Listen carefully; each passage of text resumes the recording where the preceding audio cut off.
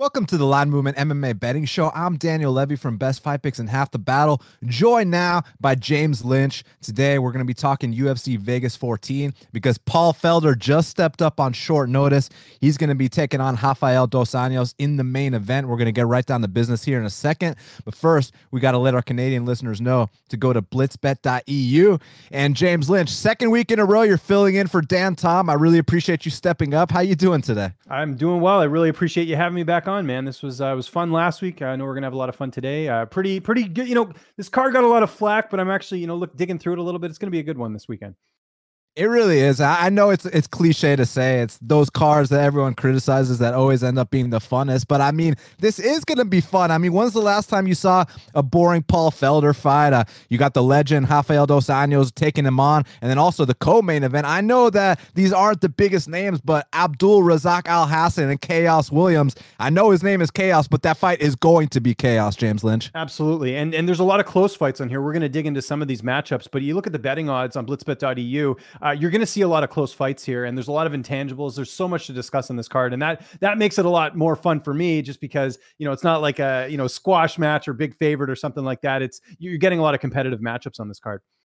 Well, without further ado, let's break down this main event between Paul Felder and Rafael Dos Anjos. And man, this is the complete opposite of the original matchup between Rafael Dos Anjos and Islam Makhachev, which, the odds were like -500 to -600 for Islam Makhachev. Now you're looking at somewhat of a closer line here with Rafael Dos Anjos being the favorite in the spot. And you want to know an interesting number here, James, is that oftentimes, especially in these days, you think of Rafael Dos Anjos as the older fighter. Actually, Paul Felder is older than Rafael Dos Anjos by I believe 6 or so months. So that's kind of interesting to me. But as far as, breaking it down stylistically, when you put Rafael Dos Anjos in there with wrestlers, especially nowadays, that tends to be his weakness. I know you saw the Colby Covington fight, the Kamaru Usman fight, and Leon Edwards. He mixed in the wrestling really nicely. We kind of thought that Islam Makhachev was going to do the same thing. But now you got Paul Felder taking this fight on 5-day short notice, and these two are going to stand and bang in the center of the octagon, give the fans a real main event. And I feel like if anyone's going to shoot takedowns this one, it's actually going to be Dos Anjos, James. Absolutely. And you know that he has the advantage on the ground. We don't really see Paul Felder tested that much on the mat. So if you've got it in your back pocket, why not use it? Why risk standing and trading with the Paul Felder? I mean, we've seen the highlight reel knockouts. We've seen the fact that this guy can go a full 5 rounds with a Dan Hooker in his last fight. I don't think if you're Dos Anjos, you want to risk that. Also factoring in that Dos Anjos moving back down to 155 for the first time since 2016. We know what happens when you cut weight. You tend to not to retain as much water, so you're more susceptible to the knockout. If you remember, Eddie Alvarez finished Dos Anjos in the first round to win the title. It's possible it could happen here with Paul Felder. So if you're Dos Anjos, you're looking to take this to the mat, and you're looking to utilize your jiu-jitsu as opposed to trying to play to Paul Felder's strength, which is his striking. So I talked about, off the top, this being, there being, a lot of even fights in this one. This is one of them because there's a lot of variables that go into this fight as well. You mentioned the age. How about the height and reach? Paul Felder, 5'11" with a 70.5-inch reach. Dos Anjos, 5'8" with a 70-inch reach. Like, physically, they're very similar too, right? So there's a lot of stuff I'm sure we'll dive into a little bit more. But to answer your question, yeah, if you're Dos Anjos, you want to take this to the mat. I'm really glad you brought up the weight cutting angle because obviously, Dos Anjos, as he's getting up there in age, he's done his last few fights at 170. The cut's getting tougher to 55, but he has had a full camp here. So I think that, at least I heard that he was under 170 a couple days ago because there were talks about getting him, a welterweight fight for the replacement for Islam Makhachev. And in comes Paul Felder, who historically has had very tough cuts to 155. And James Lynch, this is not a full camp. This is a 5-day notice, but this is a guy who's been training for a marathon or a triathlon, I believe. So his weight has been low as a result. But that being said, he hasn't been sparring. He hasn't been wrestling. So I'm curious to see if his timing is going to be on Saturday night. And where does Paul Felder mainly train, Dan? Rufus Sport. We talked about this last week about how that camp has sort of been broken up a little bit. Brendan Allen training at Sanford MMA. You've got Bilal Muhammad not training there. So even if he was in Milwaukee, which I know he wasn't, he wasn't going to get a good camp anyway. So that is an important thing to point out in this fight. People forget too, Rafael Dos Anjos was supposed to fight Islam Makhachev at UFC 254. They actually moved that fight to this weekend. So Dos Anjos knew for a very long time that he was going to have a fight at 155. So I thought about the weight cut thing as well, being like, Dos Anjos older. Typically older fighters, when they drop down a weight class, don't do too well. But the fact that he had a lot of notice for this, and the fact that he, this fight was already supposed to take place a few weeks ago, gives me hope that Dos Anjos will make weight. So I think if anything, the weight cut's going to be a bit easier on Dos Anjos because he's preparing for a fight. Paul Felder was preparing to go for a swim and a bike and everything else, which is a lot different than fighting Rafael Dos Anjos. So that is one thing to consider. Also, we got to throw in the fact that Paul Felder's a commentator. There's a lot of traveling that's involved with that. Dos Anjos' only job is to fight. So that's another thing to kind of look at here with this matchup because, you know, you would tend to favor a Paul Felder just with the fact that he's, you know, been in the lightweight division over the last couple of years a lot longer than Dos Anjos has being at welterweight. But like I said, it's a short notice fight. And let's also not forget that when Paul Felder had a short notice fight a couple of years ago against Mike Perry, that was a welterweight fight. So we do know, like you mentioned, that Felder has a tough cut. All the power to him for trying to have this fight at 155. You know, I think he knows the importance of where a win would put him. That's probably why this is at 155. But I think if we're looking at the weight cut in this fight, I think Dos Anjos actually has that advantage because he already knew that he was going to be fighting. Yeah, 100%. And I mean, the fans got to love a guy like Paul Felder, not just because, you know, his fighting style is so exciting. The guy comes to bang, win, lose, or draw every single time. But to save the main event, to go out there 5 days notice, make that impossible cut, and to save the show. I mean, that's what legends are made of. And we know in his last fight against Dan Hooker, he actually said that that might be his last fight and it would take something serious to bring him out of retirement. And this is that serious opportunity. So we're going to see what he's got, man, because look, Rafael Dos Anjos, he has had the full camp, but one could argue that he's not too far from retirement himself either. So both guys kind of towards the end of the road, but both very skilled fighters nonetheless too, James Lynch. Absolutely. And I want to point out something as well, because people look at the losing streak with Rafael Dos Anjos and you look at the fact he's like back-to-back fights, 4 of his last 5, but who's he losing to, Dan? That's the big thing here, because I've seen a lot of people this week being like, RDA's ready to, not pointing you out because you did mention the R word, but in general, I see a lot of people saying Dos Anjos is done. We really don't know if that's the case here because of the fact that he's fighting high-level guys at welterweight. Chiesa, okay, maybe he would have liked that one back, but Leon Edwards is close to fighting for a title. Kamaru Usman is the welterweight champion. Colby Covington was the interim champion. And then in between there, he's got a pretty impressive win over Kevin Lee, who last time I checked was back at lightweight. So really that to me sort of counts as a lightweight win in itself, even though it was at welterweight. Dos Anjos to me, I think he's just fighting really tough guys. Same thing with Paul Felder though, Edson Barbosa, Dan Hooker, those are top-notch guys as well. But this idea that Dos Anjos is sort of falling off a cliff, I believe that if a Usman or Covington or Edwards or any of these guys or Chiesa is finishing Edwards in the first round, but he's still in some of these fights, you know, so it's not like he's going out there and getting finished. He's losing decisions. So I think, you know, when you're looking at this fight from sort of the last, you know, the recency bias, so to speak, you know, I thought Paul Felder beat Dan Hooker. If you look at the MMA decisions right now, I think most people felt like he beat Dan Hooker in terms of that matchup. But in general, I don't think Dos Anjos is as bad as everyone's making it out to be. And I think absolutely he's the rightful favorite in this fight on Saturday. Yeah, and back to the stylistic part that you brought up earlier about the takedowns of Rafael Dos Anjos. You know, we've seen guys who aren't exactly known for, you know, wrestling go out there and take down Paul Felder. I'm talking about guys like Edson Barbosa and Dan Hooker, who are both renowned for their striking abilities. They were able to successfully secure takedowns on a guy like Paul Felder. You know for a fact that Rafael Dos Anjos is getting ready to fight Islam Makhachev. You know that wrestling was a big... well, it was something that he put a lot of time into for that camp. So I agree with you. He's probably going to come out here, try to get this to the mat. But look, on the feet, he's no slouch either. I mean, you saw that fight when he won the title against Anthony Showtime Pettis. Really a well-rounded MMA performance, but, you know, you hurt him badly standing. You know, that southpaw stance, the kicks to the liver, the whole bit. He's got the King's MMA striking as well. Even though he doesn't train there anymore, he does have that background.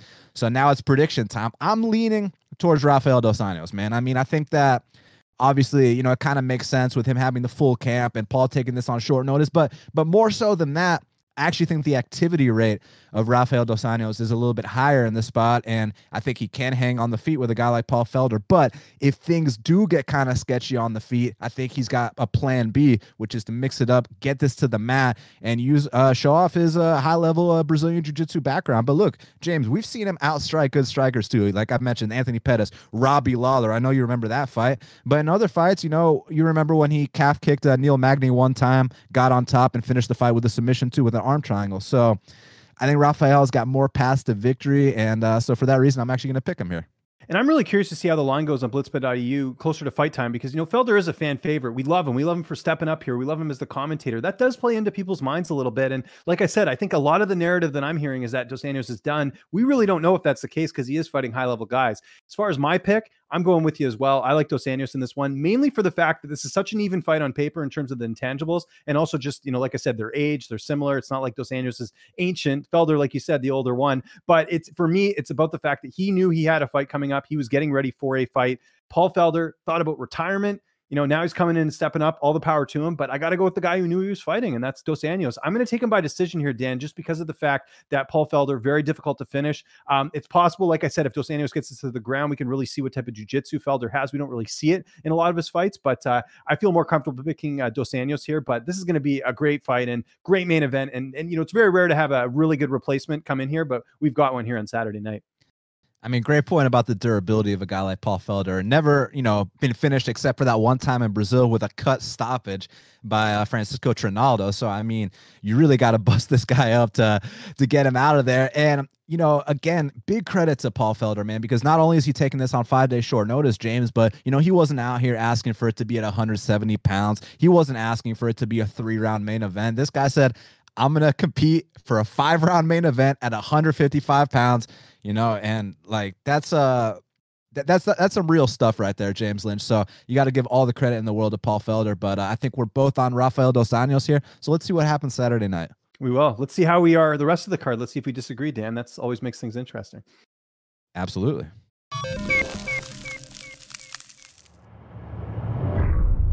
So the co-main event of the evening in the welterweight division, we got Abdul Razak Alhassan taking on Kalen Chaos Williams. And man, this is going to be an unbelievable fight. I really think that these two are going to stand and trade it in the center of the octagon until one man goes down. And if this does go all 3 rounds, I think it's going to, I'm trying to figure out who would shoot for the first takedown here. You know what I mean? These two are serious knockout artists. And I know Razak Alhassan was coming off a layoff his last fight, and I know he missed weight, but I heard, from some people that trained with him that he's in way better shape for this one, that he's not only is he going to make weight, but he's got the gas to go all 3 this time. So I'm really happy to hear that. And for Chaos Williams, it'd be nice to see him go longer than 30 seconds this time, James. And I mean, not to discredit that performance against Morono. Great job. You got him out of there right away. Knockout of the night. Beautiful job.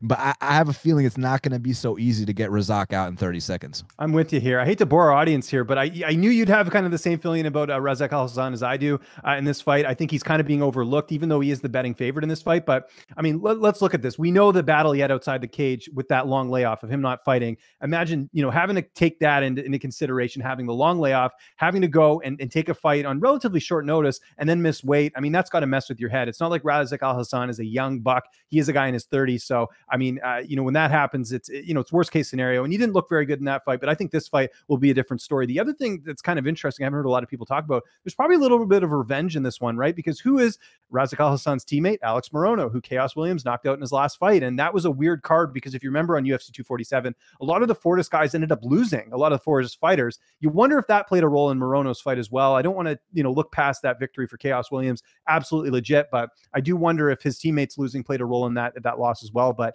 I'm a believer in Razak Alhassan. I think this guy has some of the best knockout power in the welterweight division. And like I mentioned, 35 years old, but I still think he packs a punch. And, you look at some of his wins now, they're looking even better as time goes on. Nico Price, I mean, that's a good win that he had where he finished him in that fight. Sabah Hamasi, I know he's not in the UFC anymore, Dan, but he's been lighting it up in Bellator. He got that really big one over Curtis Millender, knocked out Bobby Volker. Sabah Hamasi looks like one of those fighters the UFC probably regrets letting go. And I just think in general, it's going to stay standing. And to me, I do favor Alhassan in this fight. I just think he is the better striker. And one of the things that we kind of forget too with Chaos Williams is you look down that record, there's not a lot of good opponents there, whereas Razak Alhassan has been a mainstay in the UFC for quite some time, fought really high level guys, including Omari Akhmedov and, a lot of really just talented guys in that division. So I agree with the odds here on blitzbet.eu. I am going to pick Razak Alhassan in this fight. And I do think if it stays standing, he has the edge here. If anything, I might take him inside the distance because I do see a finish in this fight.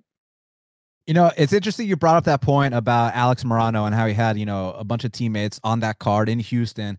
It didn't go their way. And I actually heard an interview with him and prior to that fight and after the fight. And he was talking about how his last time in Houston, he actually lost to Nico Price, and he feels like he's got too much pressure when he's fighting there. Everybody's hitting him up for tickets. He can't really focus on the fight as much as he wants to, and he thought second time was going to be the charm, and it wasn't. It happened again, and so you saw in the thrill and the agony of defeat, that show that that UFC does on Fight Pass, that he was like, man, in Houston once again. Like, so he was basically like, I'm never fighting in Houston ever again. So right. That's kind of like a little interesting thing there. But back to this matchup. So Chaos Williams, he kind of reminds me of like a welterweight Derek Brunson a little bit. Like, he's got the athleticism, he's got the power, kind of likes to charge in with his chin straight up in the air. And against certain guys, you're going to be able to get away with that for sure. Just based off the raw power, the kind of athleticism this kid's got. And he's got a wrestling background too, man. And, he's been doing his thing. It's just that against a guy like Razak Alhassan, he's one of these guys that it's tough for me to bet against. Just the God-given power he brings to the table, man. He's from Cameroon. Obviously, you know about the African fighters. They're very serious. Obviously, Kamaru Usman, Francis Ngannou, among others, Israel Adesanya, and then you got Razak Alhassan, man. It's just hard for me to bet against a guy like him and the kind of power he brings to the table. He's also got a judo background too, which we don't often see because he's usually knocking people out or standing and trading. But I think the reason I bring that up is because if Chaos wants to mix in takedowns, I don't think it's going to be that easy. I think that the times we've seen Razak get taken down was, he kind of emptied the clip trying to knock these guys out, and it was more of a cardio thing than it was, a lack of takedown defense type ordeal. Whereas I hear he's in really good shape for this fight. I think he's going to show up on point. I think he's going to be able to stop the takedowns, and I think he's going to clip Chaos with something. I actually don't see this fight going past the the round and a half mark. So I'm going to go with Razak inside one. Yeah, we agree on that as well. Maybe we'll see the rest of the card. But yeah, I'm a big believer in Alhassan. I thought that last fight, you know what? Long layoff. Let's see how he looks with a full camp now. I think he's going to be back better than ever. And I got to say this about that last fight too. I mean, obviously, you're right. Long layoff, was dealing with a bunch of stuff outside the octagon and missed weight, all that stuff. But that kid Munir Lazez is pretty legit, man. That kid he's very well rounded. He's massive for the weight class. He's just like one of those undiscovered gems that no one really knew about, but now we know who he is, James. So I can't wait to see what that kid does down the line. Maybe Chaos becomes a great prospect too. I kind of got to see it to believe it. So I'm rolling with Razak Alhassan here. Love it. Sounds good.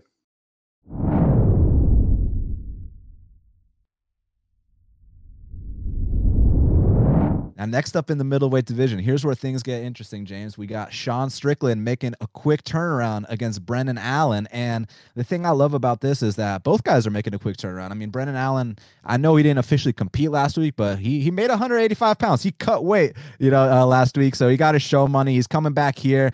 And I think this is a striker versus grappler type matchup. Look, in certain fights, like Sean Strickland will be the more well-rounded fighter than certain guys. Like I thought against Jack Marshman that if Sean Strickland really wants to make this an easier fight, he can go out here and take down a guy like Jack Marshman. But he actually wanted to beat him at his own game. He stood up and traded with him for 3 straight rounds.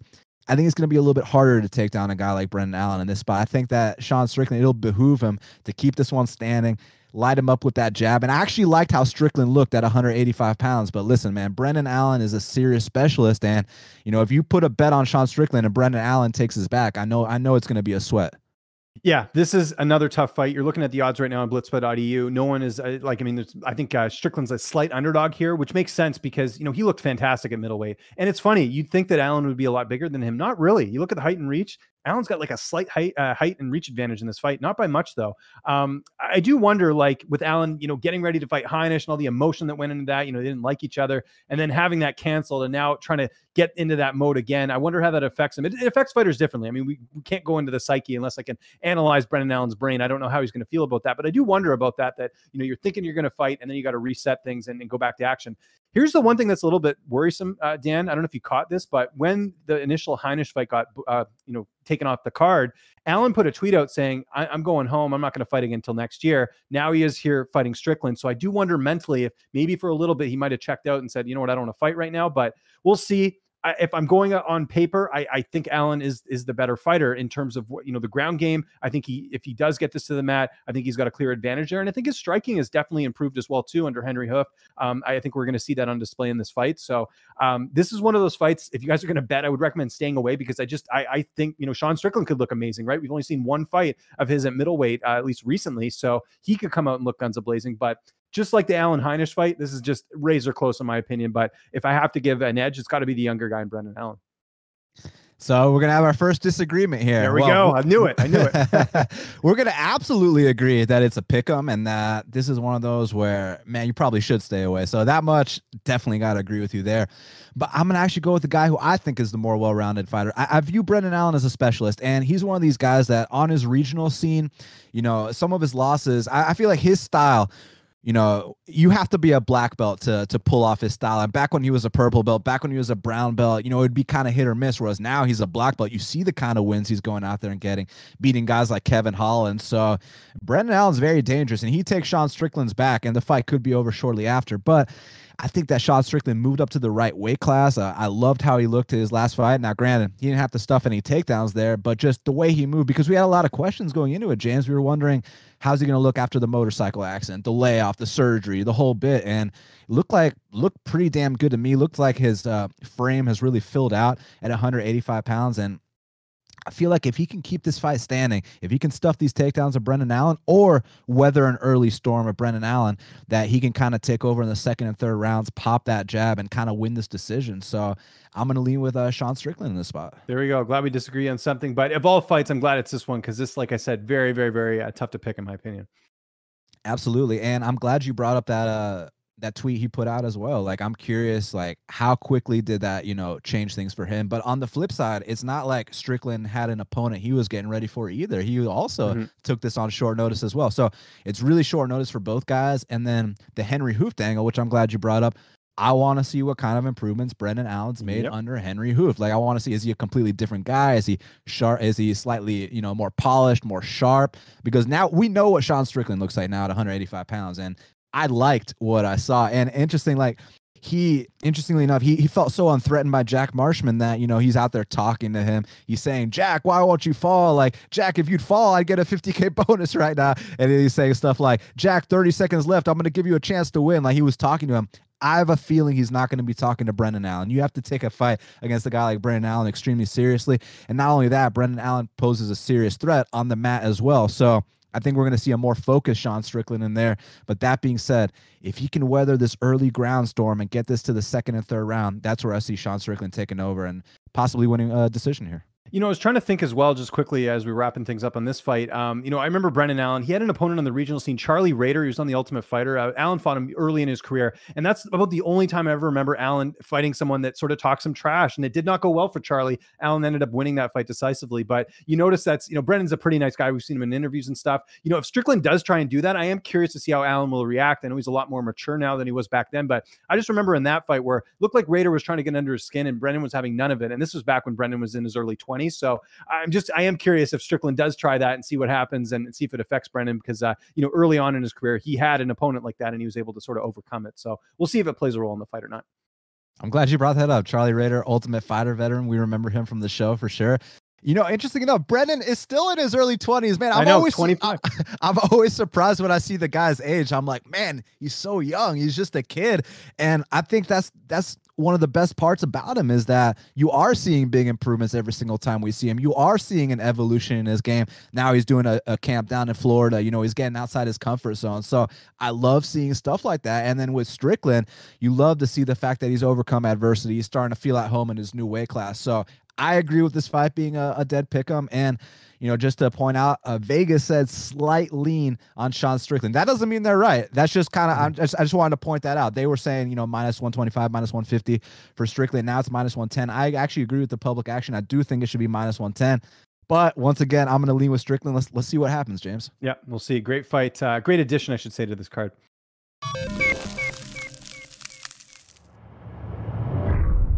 And speaking of a return, we got the return of Julian Marquez, and he's taking on Saperbek Safarov. And man, Julian Marquez is a very exciting guy. You know, I know you remember on Contender Series when he knocked out Phil Haas. I know you remember when he finished Darren Stewart in the UFC. So he's already beat some guys up until this point in his career. He had the very close fight with Alessio Di Chirico. I think it might have been one of the fights of the night, but I think he might have missed weight, so he didn't get his bonus or Yep. something like that, or maybe it wasn't fight of the night. But I just know it was a very exciting 3-round brawl with Alessio Di Chirico. Do you by chance know like what the injuries had or why he's been gone for so long? Yeah, I'm trying to remember because I actually did interview him actually in Vegas during the whole injury thing when he was off. And I want to say it was an arm thing, but I do remember him mentioning that this was something that could have ended his career. So there was that thought in his head where he said, this might be it for me. So the fact that he's coming back and getting this fight is huge for him. And he was supposed to have a fight earlier, and then it ended up getting bumped, right? So the fact that he's fighting so late, I mean, his last fight, the Trico fight, was July of 2018. So huge layoff for Marquez. But what's crazy? I was just looking at his age. Julian's still only 30. Like, you lost 2 years of your career, but you're still under 30, or you are 30 now. Like, he's just entering the prime of his career right now. But yeah, to answer your question, I think it was something with his arm, but it was one of those things where they couldn't figure out exactly what the issue was because he had a lot of problems with it. But apparently everything's A-okay now. That's good to hear. Yeah, so we'll see how he rebounds. And I think this is a bit of a, not to disrespect a guy like Safarov who's stepped inside the octagon more than once, but I do think this is a bit of a layup fight. I think if his name was Sapperbeg Johnson instead of Sapperbeg Safarov, that the odds would be a little bit wider. I think that, just the fact that he's Russian, he gets a lot of respect because for the most part, Russians are some of the most elite fighters on planet Earth. But I would actually put Sapperbeg Safarov kind of towards the lower totem pole of the Russians in my rankings. I think that, he's got a serious knee injury himself where, you kind of see him kind of hobbling around on one leg in a lot of these fights, and it doesn't seem like he's got his mobility under him. And not only that, he can kind of be overpowered as well. But it's going to actually be interesting. This fight's at 185, right? Not at 205? Yeah, it's at 185, yeah. Okay, yeah, because I know that we saw Sapperbeg, at 205 against Jean Vellante. So we've seen him at 205 before, so it's going to be interesting seeing him at 185. But that being said, man, I got to give the speed advantage to a guy like Marquez. I just think he's the more well-rounded fighter here. And unless his injury is really debilitating him, I think he's the more durable guy here too. Yeah, I'm with you here. It's an interesting matchup because, like you said, Safarov really has not been impressive at all. He fought at light heavy. He actually fought in middleweight in his last fight against Vieira, but that was, a bad performance. He got submitted in the first round in that fight. So I think you know what you're going to get with Safarov. This is a good test for Marquez because of the layoff, because he came off a loss in his last fight. He had some weight cut issues. Interesting thing with this camp, Dan, is that Julian Marquez went back to Missouri. He's at Glory MMA for this camp, which is where he started. So he's getting to train under James Krause, who, we all know is one of the best coaches in the world, and, getting to work with his old team. And I just, speaking to him, I actually spoke to him before the original scheduled fight. And he just talked about how he just feels more at ease here, getting the type of quality training he has. One of the things I've heard about Syndicate MMA is that the schedule there is a little bit looser. It's not as strict, whereas Krause runs a really tight ship. So I think for a guy like Julian, who has, admitted himself, he can be a bit undisciplined. I think this is actually a really good move for him, being back there and getting the type of training that he needs at this point. So I think it's even possible to see an even better Julian Marquez than the one we saw in the Di Chirico fight. So I am curious to see him being back at his roots, so to speak, if he looks even better. But I think Marquez finishes this fight unless that injury, like you said, is done something really bad, or unless the layoff has really affected him. I mean, we saw Brian Ortega kind of smash that myth a few weeks ago, but we'll see. But I think on paper, you got to go with the guy who's better, and that is Julian Marquez. Brian Ortega and Sean Strickland. So that's right. Yeah, good call. It's one of those things where it's just it's all about the individual. It's like, what has he been doing in his off time? Has his preparation been on point, and all those things? And also, just on a side note, I believe he might have started a podcast with Kendra Lust in his off time on these 2 years off. Is that true? He has. You might be talking to someone who actually edits that podcast every week, Dan. I don't know if you're aware of that. That's so bias aside, I still would favor Julian here. It could be someone I don't like, and I'd still have to look on paper as far as who they're doing. But no, Julian, and good on him for doing that. And he's actually, Julian has been doing a lot of things outside the cage, like in terms of his brand and all that. That's really sort of setting himself up for things outside of fighting as well. So that's another thing to consider as well. That like he doesn't have to fight, right? Like he had the bad injury, but he's got opportunities outside the cage that are going quite well for him. So I think that's another thing to consider. It's not like he needs to fight. He's just doing it because he loves it so much. Yeah, you love to see stuff like that when fighters are broadening their horizons and they're taking advantage of, hey, this is my window in this career.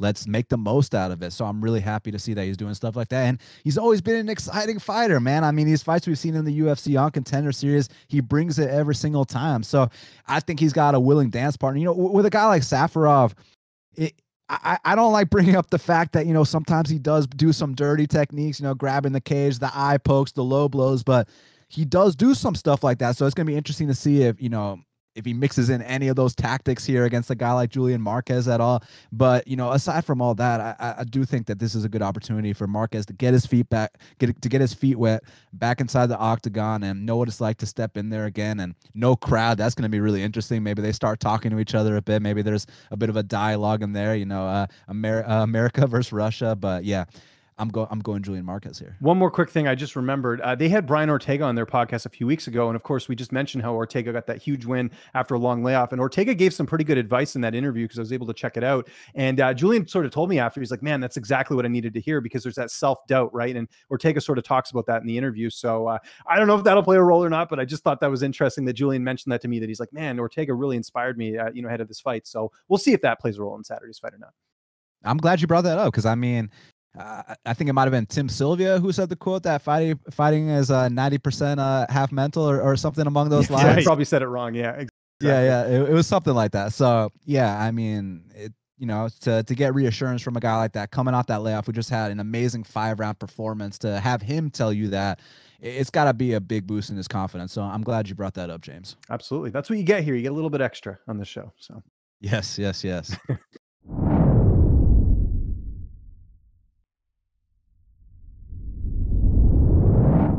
So also in the middleweight division, we got Eric, your boy Anders, taking on Antonio Arroyo.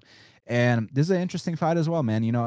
Obviously your boy's had some mixed results, but he's also been in there with some really tough competition, man. He's a guy who took a fight with Thiago Majeda Santos on 5 days short notice. They call him on Monday. He goes and fights him on Saturday, So he's just a guy I got so much respect for. And, he's transitioned from a different sport, from football to the UFC, man. It's crazy how he's done it, man. And yeah, so as far as this matchup is concerned, one thing about Arroyo that we got to talk about is his kicking game. I think that's the best part of his game, bar none. He is a serious kicker. And if Eric stands on the outside with a guy like Arroyo, he could get lit up here. But aside from that, man, I think if Eric can kind of close that distance and, start to kind of fight in boxing range and maybe try to mix in some takedowns, get this against the cage, in the clinch, I think Eric does have some advantages here. But I would give the kicking advantage and the speed advantage to Antonio Arroyo.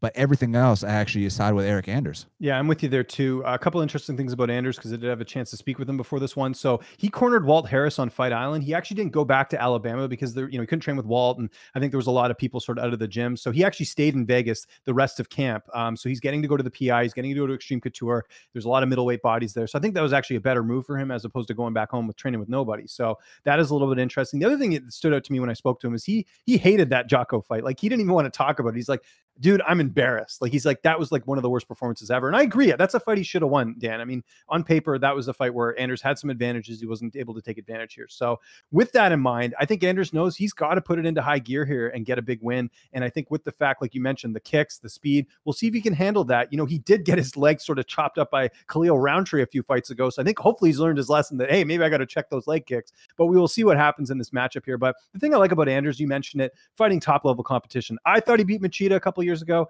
I thought, that Santos fight was pretty competitive until Santos sort of took over and obviously finished Anders in that matchup. But in general, it's not like Anders is going out there and getting absolutely destroyed. He's having fights where he's sort of in it. So that gives me hope that he can turn things around in this fight. And the experience is sort of what I look at here. Arroyo, he's only got one fight in the UFC. He lost it. He had that nice win on Contender Series by submission. But, Anders has got a pretty solid ground game as well. He's got a pretty good takedown defense too. So I think Anders probably wins this. But again, this is another fight where I'm kind of like, I don't know which way I'm going. Like, I'll pick Anders. I think, with the experience, you have to give him the slight edge here. But I do worry because it's like, if Anders looks anything like he did in that Jocko fight, there's no way I can feel confident picking him here. But I am, because I think he's got more experience. Yeah, again, no need to force a bet. You're allowed to sit back and enjoy this as a fan. But as far as the Jocko fight, I agree with your points. It wasn't Eric's best performance, but I view this as a different matchup. I think that Jocko is actually kind of one of the best point fighters in the middleweight division, and he's kind of been, either in the top 15 or around the top 15 for a majority of his career. And it was just a very tough stylistic matchup with Eric. Eric does better when guys are kind of aggressive against him, and I think that's kind of what Arroyo brings to the table. And in being more aggressive, that's going to give Eric more openings, because if you're kind of patient with Eric, he'll be patient back too, and that's when he can go out there and kind of lose a couple decisions. But unlike Jocko, I think Arroyo is going to go right after him. And like I said, at kicking range, that's where Arroyo has a big edge. And to speak about Arroyo's UFC debut against Andre Muniz, y'all got to look out for Andre Muniz, man. He is a serious black belt in Brazilian Jiu-Jitsu. You saw some of the sweeps he had in that fight, some of the takedowns, and even his subsequent fight with Bartosz Fabinski when he tapped him out in the first round. Andre Muniz is one of the best Jiu-Jitsu guys in the middleweight division, so keep an eye out for him. But similar to this being a different matchup for Eric, than Jocko, this is a different matchup for Arroyo than Muniz was, because you don't have to worry about, a third-degree black belt in Muniz, going out there getting on top of a guy like Arroyo. And I got to give Arroyo a lot of credit. He survived a serious black belt in Muniz, and I think that Arroyo might only be a purple belt. So that's got to be good for his confidence to know that, hey, I can hang with an elite black belt. I can survive. And this time, so Anders is obviously not, a black belt on the level of Muniz, but I think he might actually be a brown belt. And, I think he's got some pretty competent grappling. I mean, you saw his fight with Maheda. Like I said, he took that on 5 days short notice. He took down Maheda Santos. He took his back, with ease actually in that spot. It's just that he didn't have a full camp. He kind of gassed out a little bit. He wasn't able to not only stand up, he wasn't able to answer the bell between rounds. It was, you gotta train for a fight, man. You gotta have the full amount of time. So I'm actually, back to the main event. It's gonna be interesting to see what happens with Felder in this spot, knowing that he took this on 5 days short notice if the fight is contested at a very high pace. But back to Anders. If Anders can get this in boxing range, if he can get this up against the fence, if he can mix in takedowns, I think that he can kind of edge this one out. So I'm going to go with your boy, Eric Anders.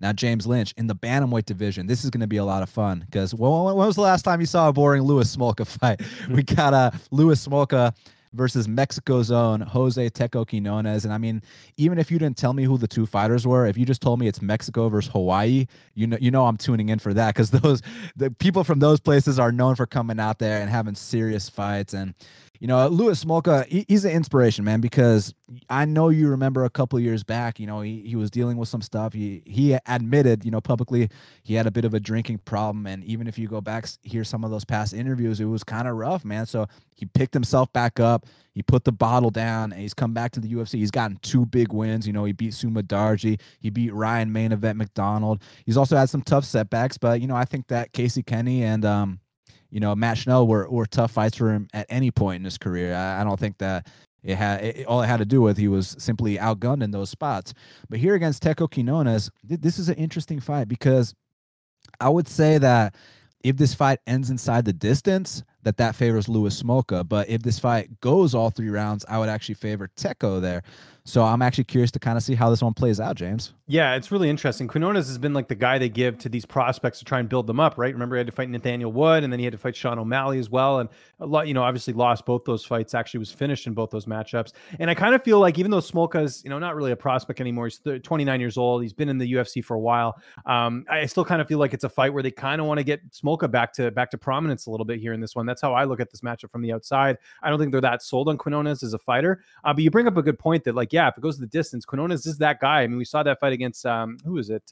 Ishihara, where he won a decision decisively, and that was a fight where I think Ishihara had a lot of hype going in, so he was able to spoil the party there. What Smolka needs to do is just be more confident, go out there and really try and just be a lot more technical. With the Casey Kenny fight, I feel like he kind of just had a lapse in that one. Kenny was able to take advantage because Kenny's not really a finisher. We saw his last 2 fights. They were dominant, but they weren't stoppages. So the fact that Smolka got finished so quickly is a little bit concerning, but I think if he's able to sort of overcome that, go back to basics, really go back to his striking and go back to his ground game as well, and just really sort of implement his game, I think he has a path to victory here. But, kind of like a lot of fights on this card, it kind of depends on which fighter is going to show up. But I think Smolka is going to win this one. I think, the last fight, he just ran into a guy who's red hot in Casey Kenny. I think he gets back on the winning track in this one and hopefully has the type of performance like he had in Vancouver when he knocked out Ryan McDonald, like you mentioned. I'm just not that sold on Quinonez. I think the ceiling is higher on Louis Smolka, so that's why I'm going to take in this fight.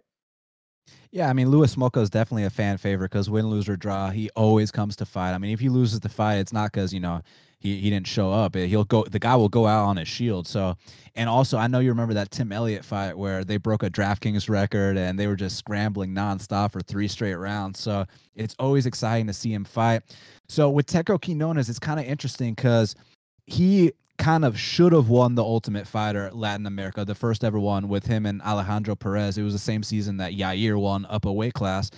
And what kind of happened was that Tecco, I believe, someone can correct me, it's been a long time since it happened, but I believe he might have lost 1 or 2 points in his fight against Alejandro Perez, which actually got Alejandro the decision. But had there been no point deductions, Tecco might have actually won that decision, and we might be looking at him as the first ever Ultimate Fighter Latino America winner. And I think that he's somewhat of a well-rounded guy. You know, he's one of these guys that he's kind of known, you know, he's from Mexico, so he's known for his boxing a little bit, but we've been seeing him come out here and mixing takedowns too. And one thing with Smolka is that Smolka's hands have been getting a lot better. I mean, you saw the main event McDonald fight, even the Casey Kenny fight up until the finish. It looked like Louis Smolka was doing some work. He was going to the body really nicely. He's kind of like a Hawaiian Diaz brother in a way, you know? But that being said, so like I said, if this fight ends inside the distance, I favor Smolka. If it goes the distance, I favor Tecco Quinonez, but I have to give a pick here. And man, I feel like Tecco, if he plays this smart, he can come out here and win this fight. Don't get into a brawl with Louis Smolka. You know, don't get into a firefight, because one thing about Tecco, he doesn't have the best chin in the world. And it's not just because he got knocked out against O'Malley. Actually, if you go back to his regional fights, because, you know, he's a 135er. He took a fight against Davi Ramos, who's a 155er, and it was one of the most brutal knockouts I've ever seen, James. And since that point, his chin hasn't been the same. Like, I know he's been winning a lot of these fights, but he's actually been wobbled in a lot of these fights. So if he kind of comes out here and bangs with Smolka, I think that he could possibly get rocked or knocked out again. But I think if he plays the smart, kind of keeps us on the outside, pumps those feints, and mixes in takedowns, Smolka's only got a 30% takedown defense. And I know Smolka's one of these guys that historically, he'll give up a bad position so he can kind of scramble out. And then when he gets on top, he's heavy on top. He's got some great ground and pound. He's a great scrambler. So you got to give him a lot of credit on the mat. But I think some of the work that Tecco's been doing at Alliance, you know, with guys like Dominic Cruz and Jeremy Stevens, they've gotten his well-rounded MMA game on point. And I think that if he plays it smart, he can come out here, kind of keep it close standing, but mix in takedowns and kind of hold that top control and win a decision. So I'm going to lean with Tecco Quinonez to win a decision in this spot. There we go. Another disagreement and another fight I could see absolutely going this way, because again, one of the things I like about this card, a lot of close matchups in my opinion.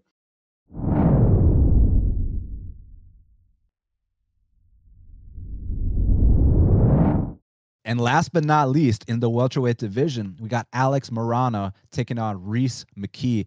And James, you know, you mentioned how Alex Morono, we both mentioned how, you know, it didn't go his way his last fight. You know, whenever he fights in Houston, people are hitting him up for tickets. You know, he feels like he's a bit distracted there. He feels like he's being, you know, pulled from all kinds of different directions. But now, you know, he's had a serious camp for this one. And I actually heard you did an interview with Rhys McKee, and he kind of views this like his UFC debut. You know, he views like this is a chance to go out there and really show that, hey, this is my real UFC debut. I'm not fighting Khamzat Chimaev anymore. So what kind of insight can you give us from Rhys McKee here? Yeah, that's the biggest thing. He just wanted to get into the UFC. I don't think it mattered the opponent. And, you know, kudos to him. A lot of guys would not fight Khamzat Chimaev. So the fact that he went in there and actually took that fight, good on him. The one thing I was a little bit surprised is that he's staying at welterweight. I figured he might want to drop down a weight class. He had fought at lightweight before, but talking to him in the interview, he mentioned how tough of a cut it was and how he enjoys the fact that he doesn't have to worry about the weight cut in his matchup. So I kind of don't get this fight from the UFC's perspective. Like, I don't know what they're trying to do. Maybe it's the case if they think that McKee is the real deal and he can beat Morono. I don't know. But Morono's like, I mean, he's not old. He's 30 years old, but I wonder what sort of the thinking is with this one, because it's like both these guys are great and they're exciting. So it's like, why put them together so soon? But anyways, Morono, like I said, I think that last fight, if he fought Chaos Williams 9 times out of 10, I think he probably wins that fight. I think it was just an off night for Morono. He's got some good wins already. You know, Max Griffin was a win that he had before that. Zach Otto, he finished him. Keenan Song, the Jordan Mean fight, another mulligan. You know, maybe it's Calgary's kind of similar to Texas a little bit. Maybe that was the issue in losing that fight as well. There's a lot of Cowboys out there. Josh Berkman, another good win. I know Berkman's not, you know, obviously on the, I don't think he's even fighting anymore, but you kind of get where I'm going with this, is that I think that Morono, you know, ever since he's gone to Fortis, we've seen leaps and bounds in his game, especially with his striking. We've seen more knockouts in these fights and stuff. And I see this being another really close fight here. And even though in a situation like this, normally I would go with the younger guy, I actually favor Morono in this fight, not only because I think he comes from a great camp, but also the fact that he's just got way more experience. He's been in the UFC, people forget, since 2016. So he's been trying to find his gear for a while. He's still only 30. Whereas McKee, you know, he fought in a great promotion in Cage Warriors, but you go back and look at some of those competitors there. I mean, just a couple fights ago, he fought a guy who was 9-6. Like, that's not going to cut it in the UFC, and you got to get sort of those levels. And, you know, we can almost just erase that UFC debut with McKee because, again, most people lose to Chimaev, but I do have my concerns about him in terms of the level of competition. So for that reason, I'm going Alex Morono in this fight. I think the big question is, can he finish it? I think he can. I think that knockout comes maybe in the second round, but I think Morono comes out and looks like the Alex Morono we've seen in so many other fights where he just looks amazing. So I'm curious to get your take on this, Dan, because I'm very high on Alex Morono. Yeah, man, I feel like I kind of have like not the best read on Reese McKee because most of his fights have been at 155 pounds, and you know he's a very tall guy. He's a 6'2" man with a 78-inch reach, right? So he's gonna have the height advantage. He's gonna have a 6-inch reach advantage here over Morono. Does he look completely different at 170 pounds? That's the big question for me because, you know, in the last fight against Chimaev, I mean, he'd lose to Chimaev at any weight class. So that didn't really let us know what this guy's going to look like at 170 pounds. So the big question to me is he a brand new man at 170 pounds or not? Because if it's the guy at 155 pounds, then I definitely got Alex Morono. The guy at 155 pounds, it seems like he eats too many clean punches, man. He kind of has a bit of that tall man defense, which, you know, eventually that stuff catches up to you. I know you know what I'm talking about, James. I do. So, I know exactly what you're talking about. Yeah. So that kind of stuff catches up to you, man. And it's like, will this move up to 170 pounds make a difference or not? You know, that's my big question here because Alex Morono, I mean, there is a path to go out here and beat a guy like that. But at the same time, if you're not quite ready for Alex Morono, I mean, not only will he tee off on you, but he'll teach you a lesson in there. I mean, he's the guy that, like you said, has been in the UFC for a while. He goes forward. He's got serious pressure. Actually, a black belt in jiu-jitsu too. He can throw bombs. So I have to lean with Alex Morono because it's interesting. Because when I saw the plus 170 on Reese McKee, I was like, let's look into this. This could be a possible underdog. But then I go back and revisit his career, and I can't say I was that impressed. The way he kind of won these fights was like, first round, he'd kind of walk these guys down. He'd like eat every shot they throw at him, and eventually they'd slow down. Then he'd kind of take over, right? And you know firsthand that style is not going to work forever. So I want to know, does he move better at 170 pounds? Is he more, you know, defensively aware? You know, things along those lines. So maybe he looks like a brand new man. And if he does, then there's some value on him here. But I can't, you know, predict things like that. I have to go based off what I've seen on tape. And what I've seen on tape is I think he's very hittable. And I think this is a spot that Alex Morono can capitalize on. So I'm going to agree with you on this one. I'm going to go with the favorite, Alex Morono, to get it done, and I think he's going to rebound in style. There you go. Agree again. But I'm telling you, there's something about some of these Fortis guys. I think they're going to really impress on this card, including Morono and Alhassan in this fight. So we'll see. We'll see if I'm right. But if not, you know, obviously you guys know where to find me on Twitter. Well, it's a great camp nonetheless. So, I mean, look, sometimes they're going to have on nights, sometimes they're going to have off nights, but regardless, I mean, when you got a guy like Coach Saif Saud, you know, in your corner, it's only going to, you know, propel you to that next level. So I cannot wait to see that as well. Well, James Lynch, thank you very much for joining me on the special edition of the Line Movement MMA betting show. We truly appreciate it. The fans can follow you at Lynch on Sports. They can follow me at Best Fight Picks. Make sure you all subscribe to Line Movement. Go to Twitter at line_movement. Subscribe to this video. Give it a like. Want to thank everybody behind the scenes. Our producer, Jordan, Brian, Nick, Joe, Dan. Shout out to Dan Tom. You know, my normal co-host. Thanks, James Lynch, for filling in for him. Hope Dan Tom is doing well. I know he'll be back soon. And thanks again to all our supporters, all our listeners, all our fans. We're going to be back next week for the next card, and we're going to finish out this year strong. So everybody stay safe, enjoy the fights, and we will speak soon.